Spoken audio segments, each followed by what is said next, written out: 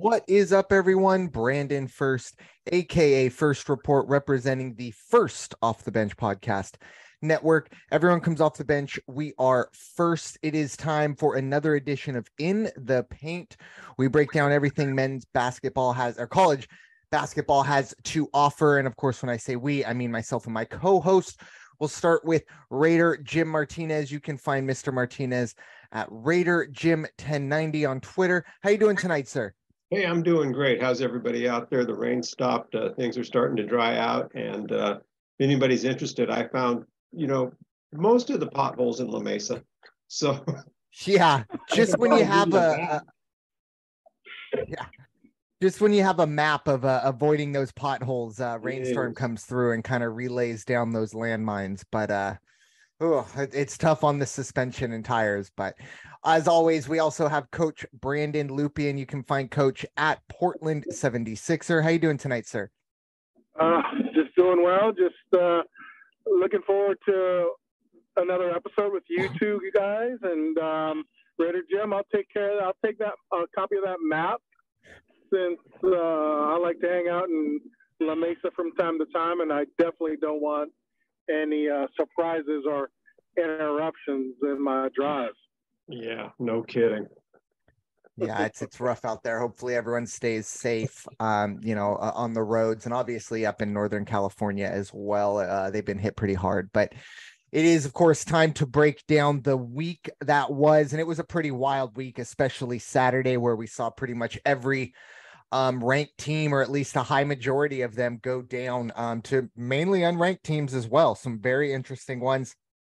As we've done over the past few weeks, we're going to get started with the quote unquote team of the week.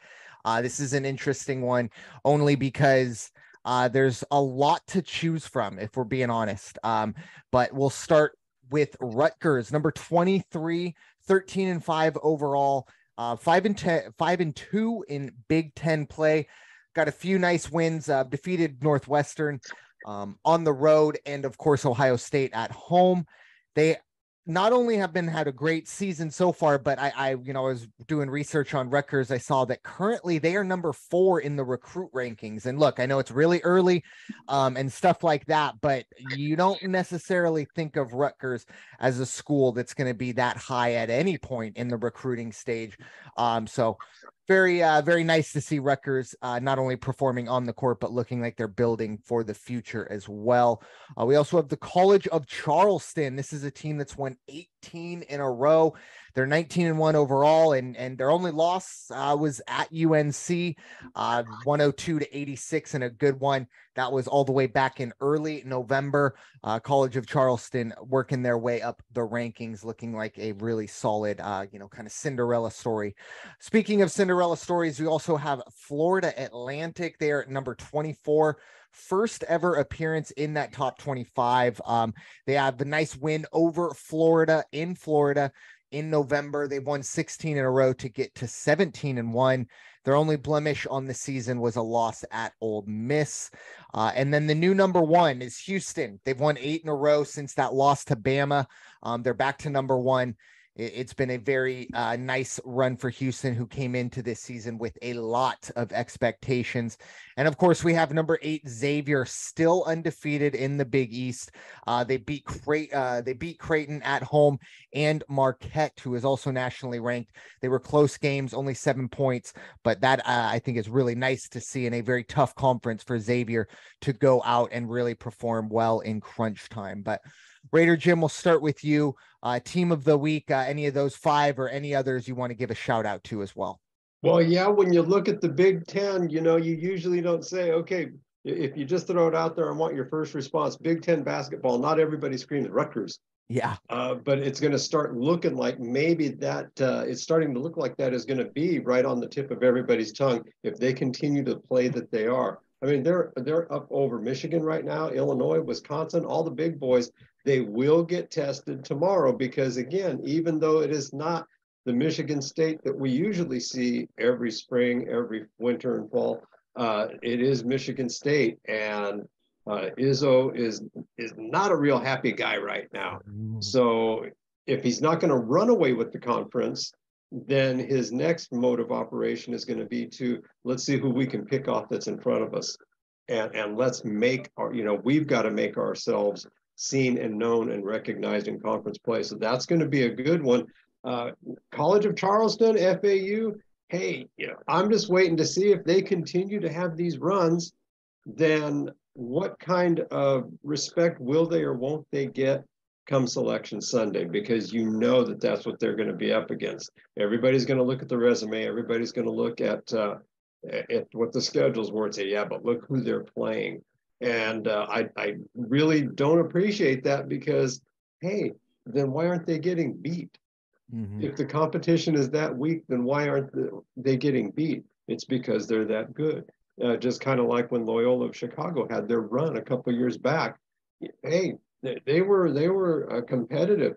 College of Charleston there's two kids out there, Ante Brzovic and Dante Bolin, good kids. Elijah Martin on FAU and the other guard, Janelle Davis, hold their own out there.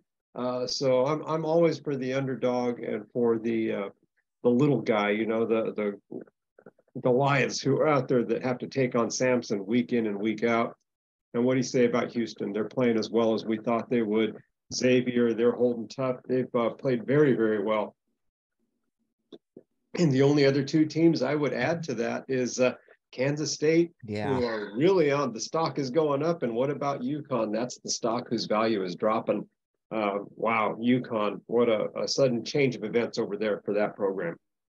Yeah, it's been a very interesting time there. And I think there's a lot of people going back to the Rutgers and, not being the first thought when you say Big Ten basketball.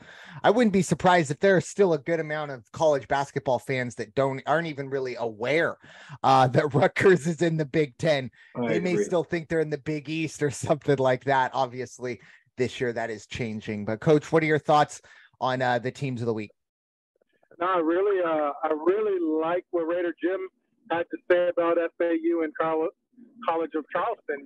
These are two mid-major teams that are making waves with their record, with their play, and I think as we've all mentioned throughout the past number of podcasts, the parity that's going along in NCAA basketball right now, we can't take these teams by surprise. And I think the big boys are realizing it. And, when it comes to that tournament time and teams are starting to start dancing, I bet you there's a lot of head coaches across America that are going to be like, I hope they're not in my bracket. Let's hope they're not in my pod. Let's hope that they're not in my region, based on, not knowing who they really are, not knowing certain tendencies, not knowing,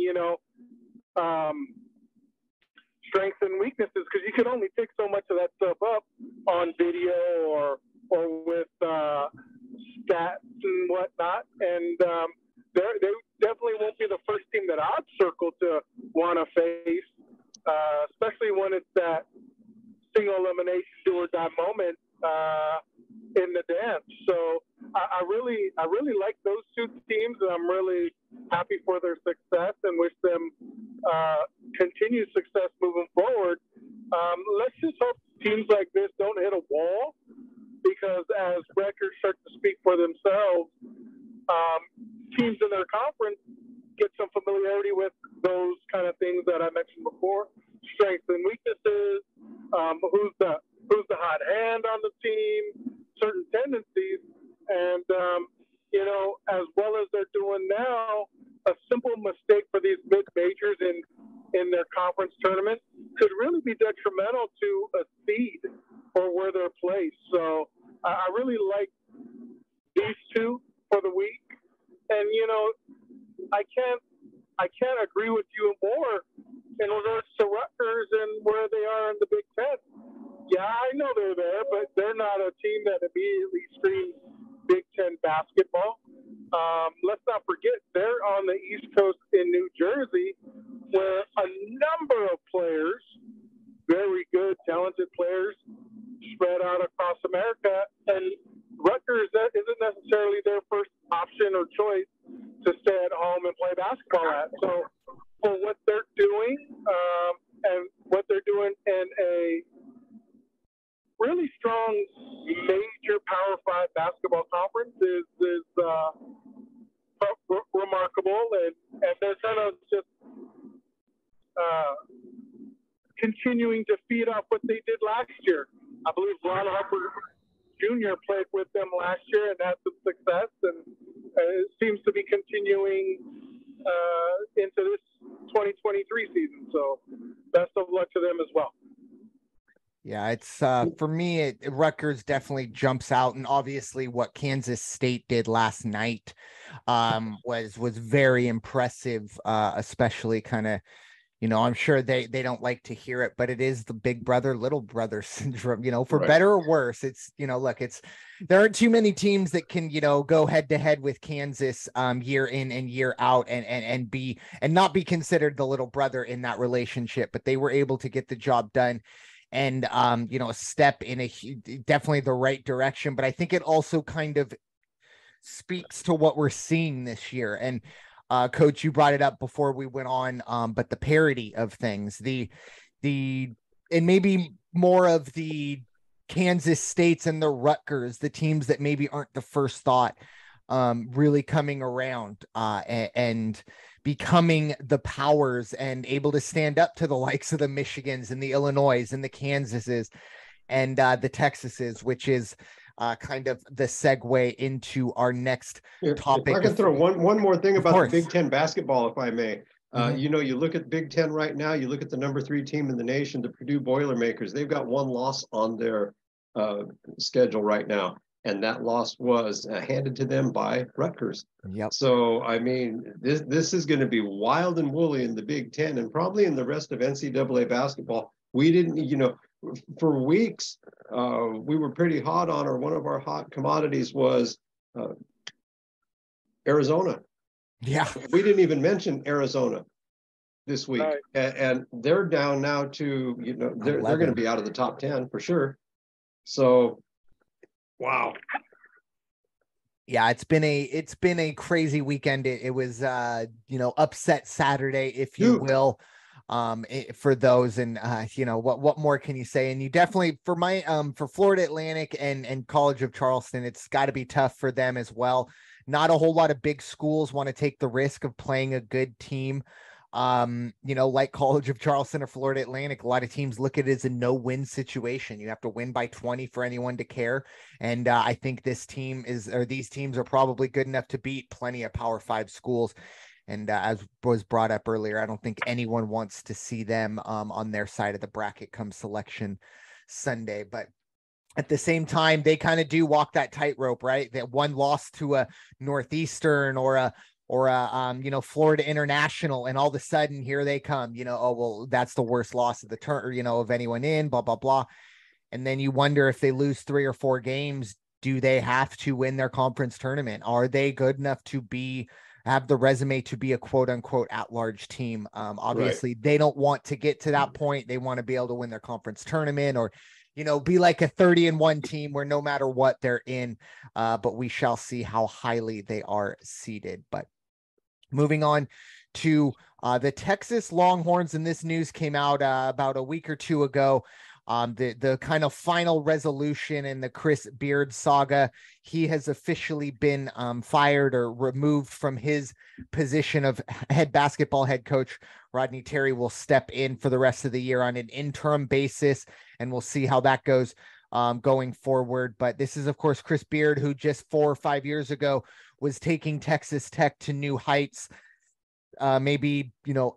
Unceremoniously left to the big brother being Texas.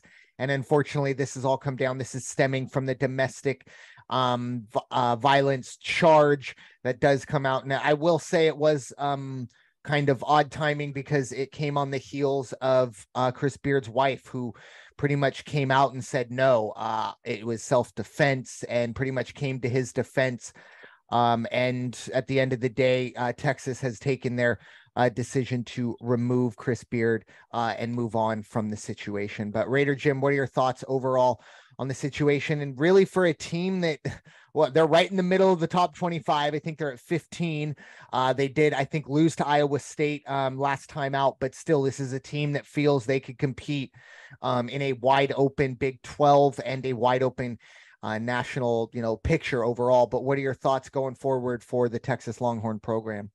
I think Beard may eventually return in an administrative level, maybe a recruiting level, but it's going to have to be some time before. If I was a director or a commissioner, it would be a long time before I would want him associated with my program or my conference, because I'm sorry, but domestic violence, whether it was self-defense or not, that was a headline.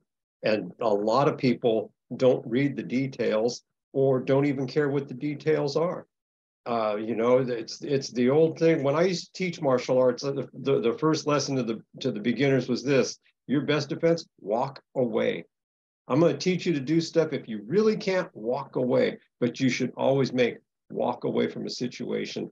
And domestic violence, this is a whole different thing. I know it's not apples to apples, but when you've got the movie moguls that are on trial, when you've got the former presidents on trial for sexual assault, or claims of sexual assault, you can't have this type of thing associated with your program. You just can't.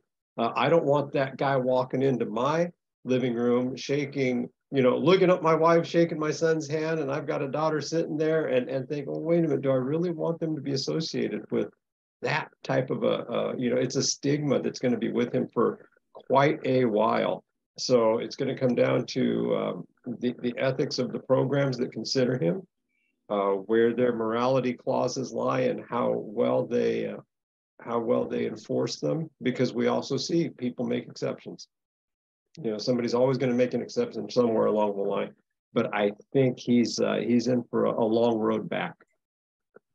Yeah, I think you kind of hit the nail on the head with the recruiting, right? To be able to look a family or, a parent in the eye and essentially say, yeah, I'll teach him how to be a man. And with this kind of cloud over your head at the same time, that's gotta definitely factor into the decision. And Chris Beard, I would expect in 3 or 4 years, some school is going to take a chance on him. I just think they will. I don't know if it'll be a Power 5. It might need to be kind of the Hugh Freeze situation. And I don't remember what the Hugh Freeze situation was, but in terms of, being a kind of a top commodity and then kind of having to leave football for a few years and go to Liberty, which is fine. No disrespect to Liberty, but it's not the SEC level he was normally at. So we might need to see that from Chris Beard. And obviously, look, the road back will be a very long one for him regardless. Even the coach from the coach from USD, he had that program turned around, heading in the right direction, and all of a sudden it blows up. And I know it was slightly different circumstances, but where is he now? Yeah. Now you don't hear about him. And that could be a personal choice, or it could be, somebody from the NCAA reached out to him and said, we're going to mutually agree that for a while, you're going to take a hiatus. Yeah. The blacklist, if you will. But Coach, what are your thoughts on the Chris Beard situation and Texas basketball going forward? I think you guys brought up some very, very valid and interesting points. I mentioned last week, the change with the president in the NCAA is probably going to have some pretty good things on his agenda moving forward in regards to, suspended coaches and NILs and all this type of stuff. So we're going to see in what direction this guy really wants to rule his hand over the NCAA. But, you guys made some great observations, some very valid points. And honestly, domestic violence, it's a whole other animal. But when you got guys like Calvin Sampson and Sean Miller and Bill Self and all these guys that have violated certain items under the NCAA umbrella, you wonder, do they wait longer than they probably should as far as their morality and their ethics and the way boosters kind of rule athletic departments? I think this guy's going to get a job sooner than later until we hear otherwise, as far as maybe he had to sign a non-compete clause or whatever, as far as Texas goes, because for the kids themselves, I think Texas just wanted to just, shake off the dirt that came with this guy and move forward in a direction that best suits the team and the university. And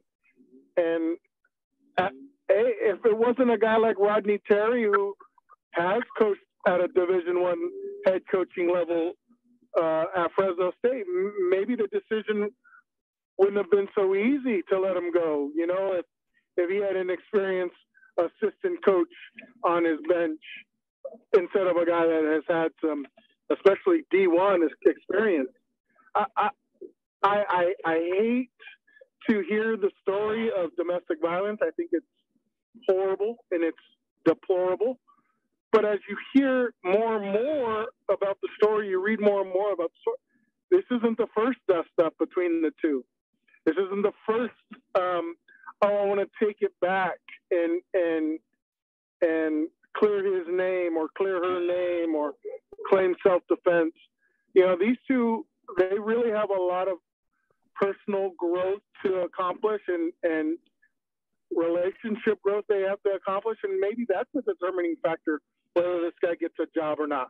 But like you mentioned, he brought Texas Tech to a final and a Final Four.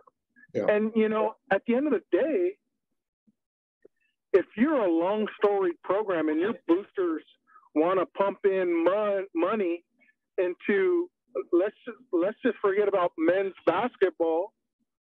Let's have an entire athletic department for itself.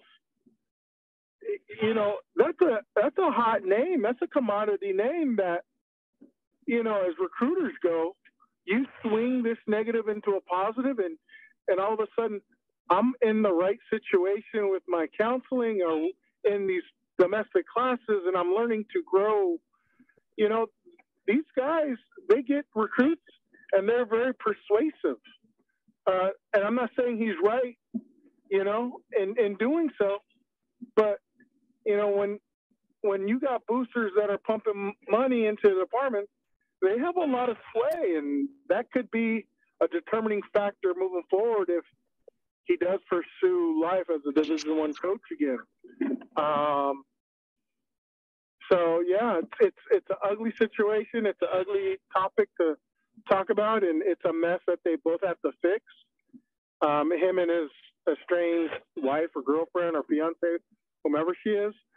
But I think, as programs go and as boosters go and as recruits go and as transfer portals and NILs make certain programs dip and fall or rise and accomplish that, we may normally not see.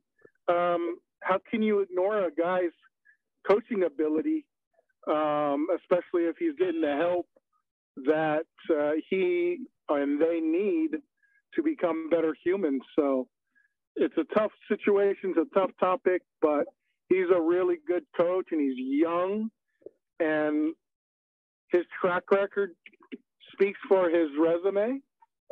Doing what he did at Troy State, doing what he did at Texas Tech, doing what he was continuing to do at Texas, into this situation. So, I don't condone it. No one should. And I think there's a number of coaches that have violated enough. I'm not going to say worse, but have violated enough that have gotten jobs probably sooner than they should have. Yeah, he's going to get a chance. He's too good. Someone's going to take that opportunity, but it's going to have to take a little while. I think the smoke has to clear. We got to kind of remember, it'll kind of be a situation of where, if he does get hired, we'll have to kind of be like, wait, why did he get fired again? And right now I think it's just too fresh And it looks like we lost coach. So unsure if he was finished making his point, but it's a tough situation all around. But I think the big thing is those kids at Texas, they need to just kind of put the blinders on and move forward. So yeah, because we talk about it, if it's a player in the locker room, this is a distraction. This is a huge distraction. And I remember when Mark Few had the incident for DUI a few years back. Let me tell you, it was that entire season into the postseason where they would go on the road, and the jeers and the, colorful remarks that were being thrown his way through the whole time. And he's supposed to tune that out. The team was able to tune that out, but they shouldn't have to do that. And this would be, I think, even worse. I can't imagine the posters and things like that would be flying around in visiting, when they're on the road. Yeah, we did get Coach back. Did you want to add anything there, Coach? Wasn't sure if you wanted to finish point or anything. No, I just, it's a too bad of a situation for all the parties involved, especially the players. This is not something that I'm condoning, but it's you ask the question, will he get another job? Yeah, I believe he will, probably sooner than he deserves, like a number of other coaches have. Yeah, it's a dog-eat-dog world out there. Wins rule all, no matter what anyone says, behind the microphone. But moving on to the team reports, let's dive in. We'll give the floor to Raider Jim. He'll give us the rundown, what's going on with the Gonzaga Bulldogs, and of course the West Coast Conference as a whole. Raider Jim, the floor is yours. Well, the Gonzaga Bulldogs turned it into the most exciting road trip that they've ever had that I can recall in a long time. Those boys really, really, really stretched it out against San Francisco and Santa Clara, and then the game against BYU on the other night. It was just like, my gosh, could they do anything better? Thankfully, they turned around, went back to old form when they played Portland. It was on, granted, Portland is not the caliber of the San Francisco, Santa Clara, BYU, but going into that game, even my son and I, as we talked about, is like, hey, no guarantees they're going to cover the spread on this one. We still bet on it, and yes, they covered the spread, but I mean, wow. But they persevered. And again, it wasn't just that they persevered. They didn't rely on Drew Timme. And it was nice for Drew Timme to see all the support he got from Julian Strother, from Anton Watt, from Malachi Smith. These guys really, really stepped up. And then they had that nice win at home. They're finally back home. So there they are, sitting atop the Mountain West right now. They're 5-0, 16-3, and followed right by Randy Bennett's guys, the St. Mary's Gales at 5-0 also. They're just tight at the top. Let me tell you, that is going to be some games now in the second half of conference play, because I think both of their contests are going to be the second half of West Coast Conference play. We're not doing the full player profiles, but I will tell you, there's a couple kids you really got to watch out for. I watched St. Mary's the other night. They've got a guard, Aiden McCaney, I think is his name, and he shoots 42% from the three-point range. They also have this big beast in the middle, which it's going to be interesting to see when he goes head-to-head against Drew Timme. Mitchell Saxon, 6'10", 240 pounds, and I believe he's a freshman. He's doing 12 points a game, 8 rebounds a game. As we already know, that's never a pushover for either team. So that's going to be one of those great heavyweight battles. BYU's hanging in there. And I dropped down the list because, again, USD I thought was going to be on a better track than they are right now. I don't know, though, they're still not as disappointing as the University of San Francisco, who are now at 1-5 in conference play, 12-9 overall. You just throw your hands up in the air with that program, because we all thought that it was going to be probably a 4-horse race in the West Coast Conference. Gonzaga, St. Mary's, BYU, and the University of San Francisco. And I'm sure, I know I thought San Francisco was going to give everybody a real battle. But wow. So right now, West Coast Conference is looking like it should. Good games coming up, and stay tuned and see what Gonzaga does, see if they're going to beat the spread or not. Yeah, it's the West Coast Conference might be the best it's been in a little while, and a lot of those schools really bringing it, kind of living up to, or at least aspiring to be where Gonzaga is. And I think that's the best for the West Coast Conference. Everyone trying to take down the big bad Zags. Easy. And I did hear somebody finally say aloud on one of the broadcasts, they were talking, actually it was on the Gonzaga game, and they said, if they keep playing the way they do, and with the teams falling the way they are, this was on Saturday evening, I believe, they said, boy, somebody better start mentioning St. Mary's when they talk about top 25. What else do they have to do to get into the top 25 when you look at some of these other teams? Unfortunately, I think they threw out some of the Cinderella stories that we all three talked about, the FAUs and the College of Charleston's, and so hopefully St. Mary's, I'm sure they will get the respect they deserve before too long. Definitely. We shall see going forward. Still plenty of regular season and conference tournament to get through and get that seeding all put together. On the San Diego State and Mountain West side of things, it was a tough night on Saturday for the Aztecs. They took their first conference loss of the season. It was at home. They lost to New Mexico in a tough one, and drops them technically. They are behind Boise State. Boise State is 5-1. San Diego State is 4-1 in the conference. But for San Diego State, they at the very least weren't quite able to ever get really a handle of the New Mexico. It seemed like they were just fighting back every possession. They were playing catch up, and that's not how San Diego State's going to be able to win. They need to be the one setting the tempo. They need to be the one kind of being chased rather than the shoe being on the other foot. And we saw that in a 9-point victory. You did get 14 points from Matt Bradley. Johnson also was able to pitch in with 7 rebounds, Bradley, and 5 assists as well. But for the Aztecs, looking forward, this is going to be an interesting week for them, because while they might not be playing the best teams, they are going to be playing at altitude, and that will always complicate things. You have Colorado State and Air Force on deck this week, 2 of the teams at the bottom of the conference. But once again, Fort Collins and Colorado Springs, pretty much up there with Denver in terms of that altitude. So something you always have to deal with. We always talk about the travel as well. I don't know this for sure, but I have to imagine San Diego State's probably going to spend some time in Colorado. No point in taking on Colorado State and then flying back here, and then 2 days later flying back out. They're going to be landing in Denver regardless, so you might as well stay and enjoy the beautiful the greater Denver area, if you will. But that's how San Diego State's looking. They're still looking okay.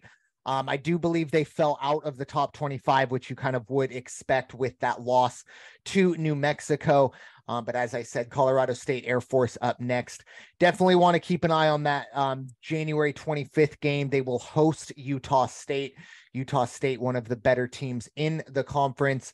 As I said, Boise at the top at 15-4. Nevada has been very impressive at 5-2. 15-5 overall. New Mexico obviously still doing what they need to do. And I will give Air Force some love at 3-3. They really had a tough start to the season. They've kind of figured it out, but they have a big test against San Diego State this week. But Coach, anything you'd like to add to the San Diego State Mountain West report? Oh, you're muted. Sorry about that. Yeah, real disappointing loss on Saturday, as I was boasting and bragging how bunch of frauds Patino and his New Mexico team were after they lost at home after they lost to Fresno State, and then they go out and they just out-toughed a pretty tough San Diego State team, and then you wonder why a guy like a Guapa Rope isn't playing. I didn't know he injured his groin in warm-ups, and he's one of those garbage guys that is tough and does little things that if you're not a basketball eye, you don't really realize he does all this garbage work, and he locks down tough inside offensive scoring guys. And, you know, I think his presence was a bad loss, or the lack of his presence was bad and contributing to a loss. But the other thing, what a horrible free throw night that the guys had. And normally, you know, they're not a strong free throw shooting team, but they're not as poor as it was during that night either. And when you miss free throws and you're missing free throws after a technical, like you wonder what's going on in your guys in their heads, and just kind of like take it for granted, you know, what their position was in the standings and in the rankings, and then reality check. So I hope it's a good reality check moving forward for them going into the conference tournament or the second half of conference play. And we'll see how they rebound moving forward from here.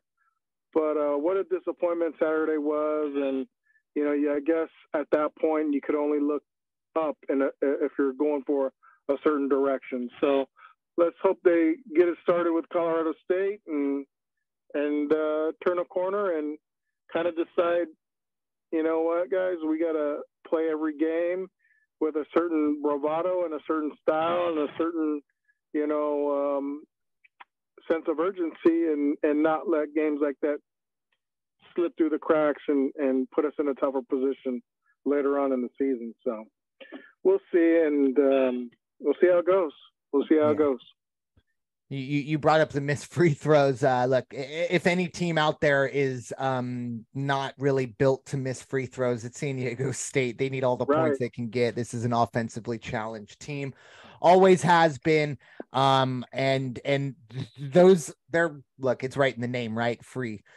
They're free, and if you miss them, that will, you know, be something. We saw it last year in the tournament.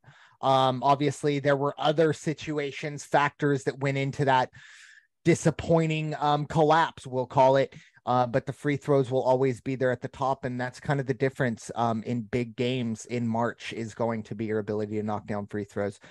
So hopefully San Diego State kind of shakes it off, like you said, Coach, and gets ready to kind of run through the Colorado schools, and a big game in a week against a very good Utah State team. So unfortunately, when I was putting the rundown together, the player spotlight slipped my mind, but that will return next week.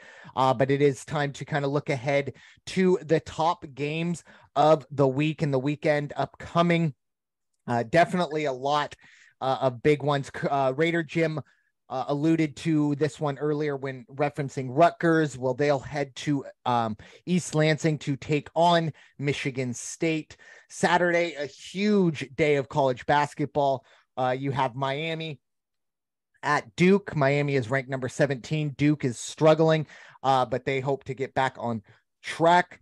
You have TCU, who's number 14 in the country. They will head to Lawrence to face the Kansas Jayhawks. Of course, Kansas will really want to rebound after their loss to rival Kansas State last night. Big one in the Pac-12, where number 5 UCLA heads to Tucson to face number 11 Arizona.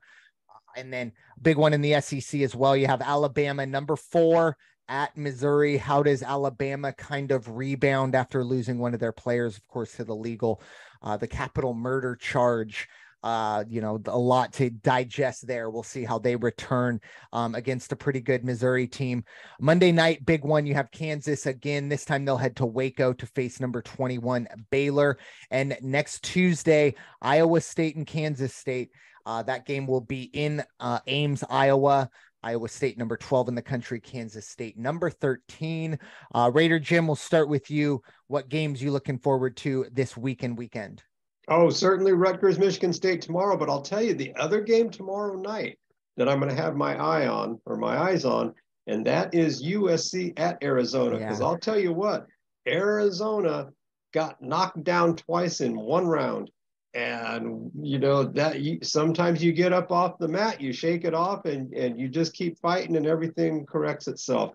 But they can't look past USC because they know that the Bruins are coming to town. So take care of business tomorrow before you worry about that big TV matchup on Saturday if you're Tommy Lloyd and the boys.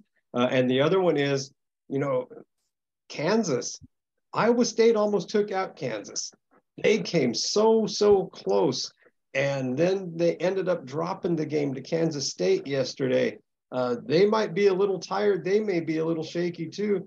And TCU, hey, we got nothing to lose. Let's just go out there. Let's run the floor. Let's run it hard. Let's take it to these guys, and let's beat them on their own court. That's going to be a good game also. And yeah, unfortunately, Alabama, great team playing so well this year, and have this terrible tragedy with the murder charges against one of their players. Doesn't need to be a role player.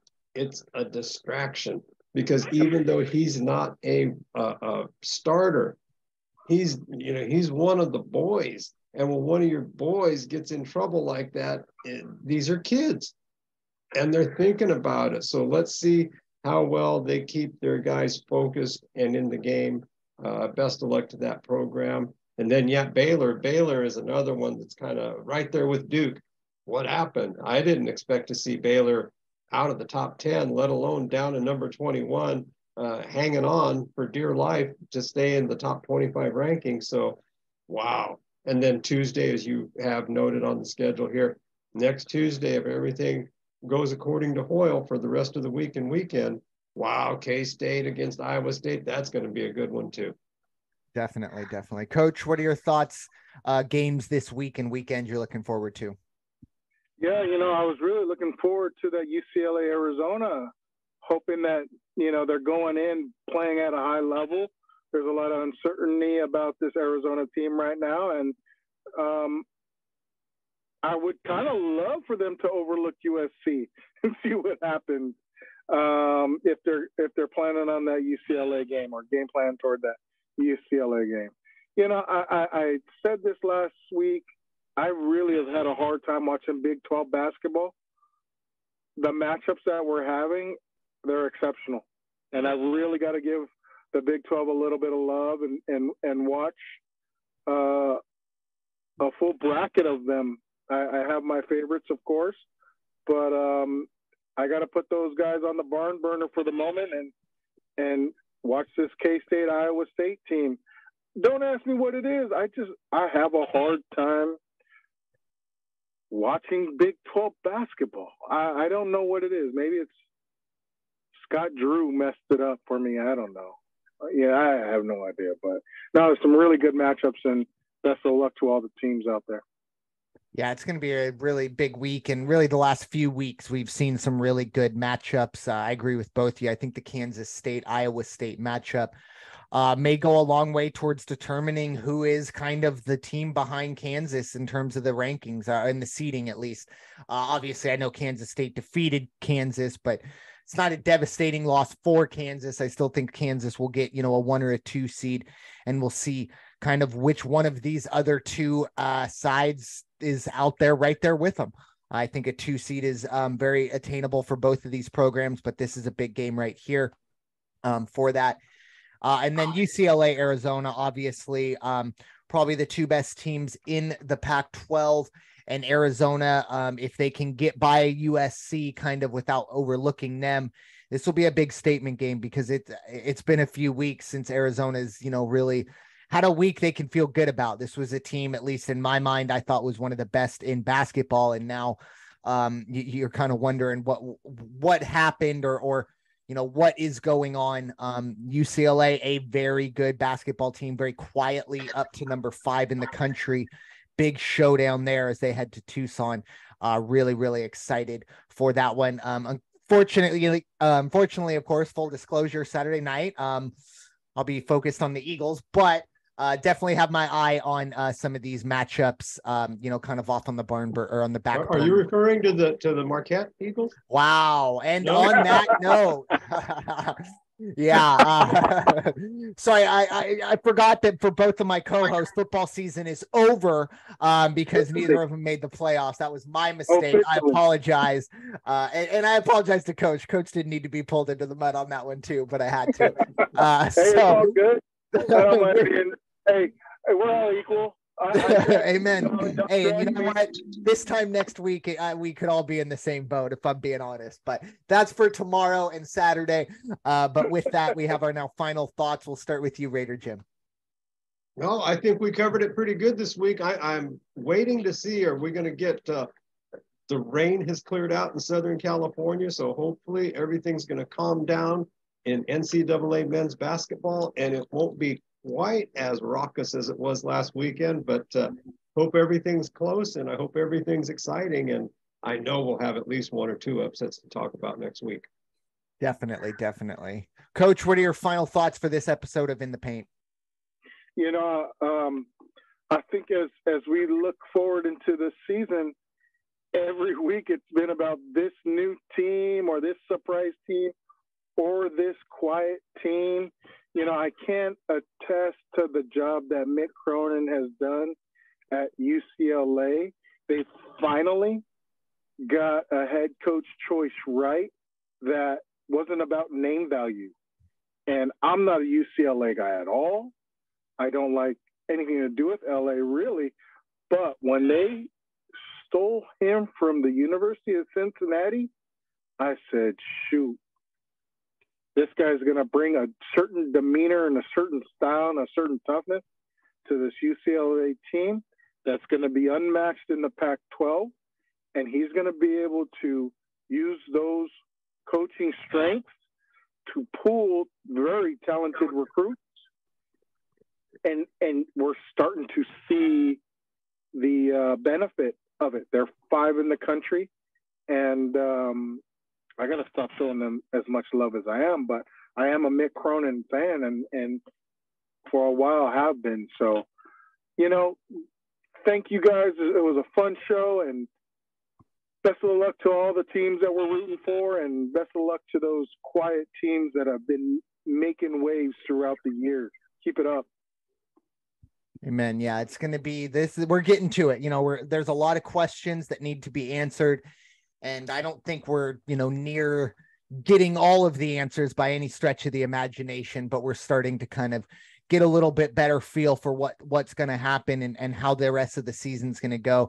But at the same time, I think we all know, anything can and probably will happen as we get closer and closer to March, and we'll be here for you to break it all down. And I can't wait, honestly, to really be able to dive in the February and March time of year where it's all about college basketball, the main focus, at least for us here. But with that, thank you all so much for listening to this edition of In the Paint, presented by the First Off the Bench Podcast Network. Everyone comes off the bench. We are first. It is time for y'all to go wash your hands and stop hating, everybody. We'll talk to you all very soon. Take care and have a great week.